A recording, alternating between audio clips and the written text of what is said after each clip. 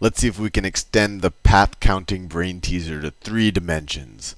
So let's say that I had a 3 by 3 cube. I'll keep it at 3 by 3 to keep the math from getting too hairy. So let me draw it like that. I won't use the line tool just because, well, maybe I should have. So let's see. The front of the cube looks something like that. That's the front of the cube. And the cube goes backwards like that. Comes down. Goes like that. It's a 3 by 3, like a Rubik's Cube. Yeah, I could have drawn this a little bit better, but I think this will meet our needs. Okay. There you go. 3 by 3 cube. And so our goal is to get from this back left cube, this top corner back left cube, and get to this front bottom right cube. So this is our goal. I'll do it in this yellow. This is our goal right there. And we are allowed to either go forward from any cube. These are our 3 operations, or our 3 movements we can do. We can go forward, or I guess towards the front. We could go down. We could go down.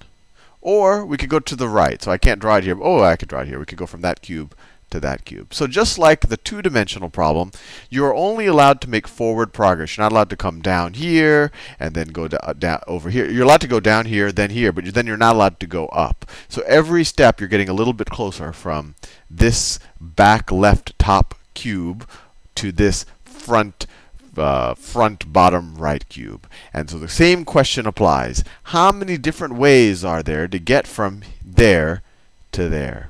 And you can pause it now and try it yourself, because I'm about to explain how to do it. And the first thing, when you try to do it yourself, is to realize that, boy, this is hard to visualize. Even if I had to draw this out, boy, I have to go in and out. I mean, how do I even visualize a 3-dimensional cube like this? And the best way to do it is to separately visualize each of the separate layers. So let's do that. Let's make this the magenta layer up here. We'll call that layer 1. So this is the magenta layer up here. And you'll see what I'm doing in a second. This is the, I don't know, the mauve layer right there. The mauve layer. And then finally I'll do the orange layer. The orange layer is that one right there. What we can do is separately draw each of these layers. So first let's do the magenta layer. So the magenta layer will look like this. And now I'll use things that help. Nope, not like that. I want to use the other tool. The magenta layer. Let me draw some squares in here. It's like that, and like that, and like that, and like that. And then the middle one was the mauve layer. Let me draw that. The mauve layer looks something like that. Remember, it's like you can imagine I'm slicing it and just looking at it from above. That's the idea here, and it's going to help us visualize this problem. So the mauve layer looks something like that. And then finally, the orange layer. Orange layer looks like this. And we're almost ready to actually start doing the problem. Good enough. So just to make sure we understand our visualization, this layer up here, we call that layer 1. That you could put this as box 1. This layer is layer 2. So I'll put a little 2 here. And I don't want to get these confused with the paths and all that, so I'm writing it really small. And this is layer 3, or level 3. And that's right there. And just to make sure you understand, this corner right there, this is our start point. And that's right there. Right? Because this is the whole top, so this is the back left of the top. And our finish point, the bottom right, is right here. So essentially, our problem goes from how many ways to get from there to there to how many ways to get from there to there. So let's just stay within a layer. So how many ways can I get to this point right here? Well, I can only go from this point and go straight in the layer like that. So there's only one way to get there, right? That movement is the exact same movement as this right here. Going from this box to this box. So there's one way to get there. That's the same thing as there. And similarly, I could go there, and I could just go one more step. So there's only one way to get there. And that's like going like there and then there. And by the same logic, I could go 1 to the right here. That's the only way to get there. Or I could go 2 to the right there, and that's the only way to get there. And now, if you watch the two-dimensional path counting brain teaser, you know that there's 2 ways to get here. And the logic is, well, you could draw it out. You could go like that, 1, 2, and that's the same thing as saying 1, 2. Well, it's easier to visualize here. But the general logic was, well, to know how many ways to get to any square, think about the squares that lead to it, and how many ways can I get to those 2 squares, and then sum them up, right? And by the same logic, so there's 2 ways to get here. That's that cell. 3 ways to get here, right? 2 plus 1 is 3. 1 plus 2 is 3. And then 3 plus 3 is 6. So there were 6 ways to get to this cube right there from that one. So this isn't too different from the two-dimensional problem so far. But now it gets interesting. So how many ways, I'll just do it. I did this in yellow, but I should have done it in the color of that layer. How many ways are there to get to this cell right here? This cell is that one right there. Well, I start here, and I can just go straight down. Right? There's only one way to be there, but I go straight down, so there's only one way to get there. Right? And actually, let's extend it. There's only one way to get here if I'm going straight down. And so there's only one way to get to this cell, too. I'd have to go straight down again. So there's only one way to get there. Hopefully you understand the kind of the way we're visualizing it. This is the bottom row, and there's only one way. You go from here straight down to there, straight down to there, and that's the only way to get there. Fair enough. Now, this is where it gets interesting. How many ways are there to get to this cell? Well, in our old example, there was only one way in 2 dimensions to go from this cell. But now we can go from this cell, and we could come from above. And where is above? Above is right there. So now we add this cell to that cell. So 1 plus 1 is there are 2 ways to get there. How many ways to get to this? You can't even see this, kind of in the back middle of this cube. How many ways to get there? Well, there's 2 ways to come from this direction, and I can also come from above right there. So 2 plus 1 is 3.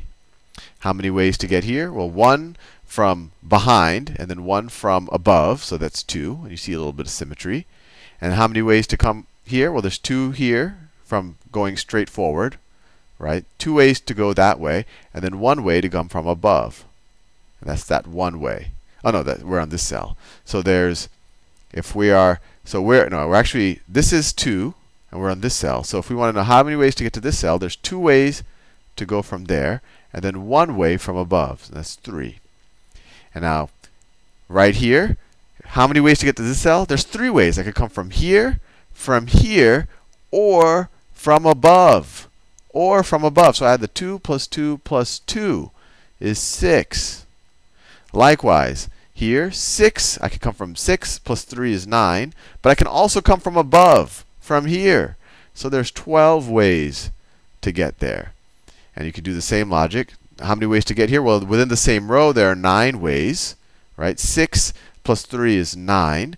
And then you can come from above as well. That's 12. And then finally, how many ways to get to this cell right here, which is this one right there?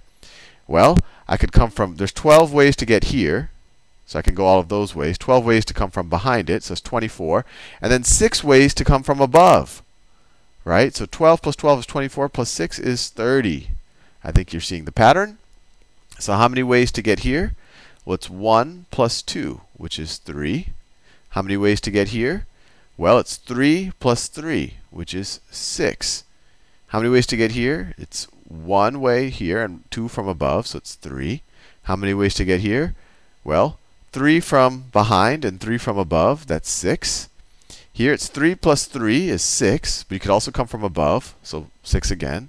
So that is 12. How many ways to get here? 12 plus 6 is 18, but there's 12 ways to come from above as well. So 18 plus 12 is 30. And by the same logic, there's 18 ways to get here from these 2 cells, but I could also come from above. So that is 30. So how many ways to get to this last cell? Where there's 30 from this direction, 30 ways from there, 30 ways from behind it, that's 60. And then there's another 30 ways to come from above. So there are 90 ways There are 90 ways. I could write that there, but you can't see it. 90 ways to get from that cell over there to this cell over here. And in the last video, I made the analogy to the binomial theorem. And I'll leave you to think about what the three-dimensional analogy is, and I'll throw out a word which is never really mentioned in math class because it's normally too hairy to deal with. Think about formulating a trinomial theorem to help you multiply things like x plus y plus z to the n power. And think about how this cube, or an extension of it, this is a 3 by 3 cube, but imagine if it was or 3 by 3 by 3 cube, but imagine if it was, an n by n cube, then you can start, taking things to arbitrary powers. So I'll leave you to think about this, but I just thought this was a neat visualization problem, which is really not any more difficult than the last one. Actually, before I leave you, I'll leave you with just a general principle, and this is actually really useful for some standardized tests or just logic games. Is if I'm trying to get to this cell, and let's say I have a bunch of other, whoops. I didn't want to do that. Let's say there's a bunch of ways to get here.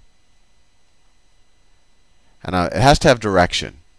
So I won't go into a whole graph theory thing, but it has to have direction, and you can't have cycles. You can't go, because then you could have an infinite ways to get to a certain point.